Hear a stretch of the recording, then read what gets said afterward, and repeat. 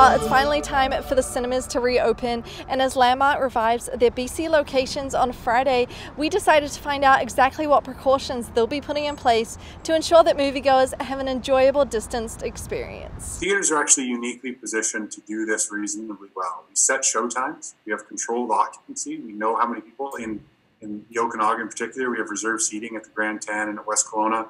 Not so much at the Encore, but we have the reserve. We can set the number of seats that are available for sale. So if physical distancing can only allow 20 people in that auditorium, in two of our locations, we're going to set a seat map that puts 20 people as far apart as they can and ensures that they can have an enjoyable distance experience.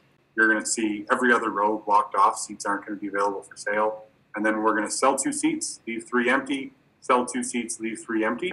We've committed to a new fogging machine, a sanitizing product that goes through every auditorium in between every show that's been proven effective against COVID-19. And so definitely a more sanitary experience than you've ever seen in a movie theater before.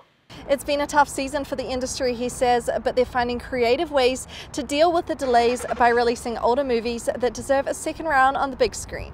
The studios, rightfully so, only have one chance to monetize these movies. So they've spent $50, $100, $200 million to make a movie.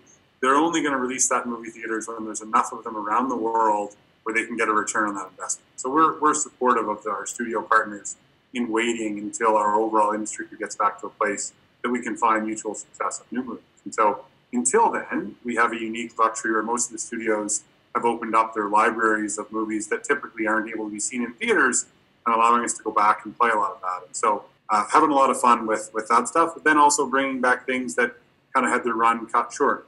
Online booking is not mandatory but is highly recommended. For more information on viewings, you can visit Landmark's website. For Cast News in West Kelowna, I'm Laura Brooks.